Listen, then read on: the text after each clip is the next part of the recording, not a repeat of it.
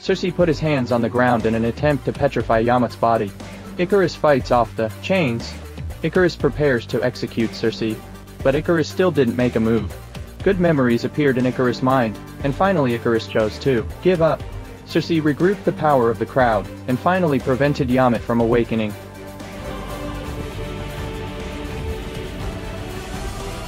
The war is over. Makari and Dina took the starship to find people from other planets. I thought everything was over, but Alitham noticed Yamat's fall. Alitham captures all the Eternals on Earth. The 3 people on the starship also discovered the disappearance of their companions. Thanos' younger brother Harry suddenly appeared, and came to help, but was what Harry said true? Can the captured Eternals members escape? Maybe the next one will reveal the answer.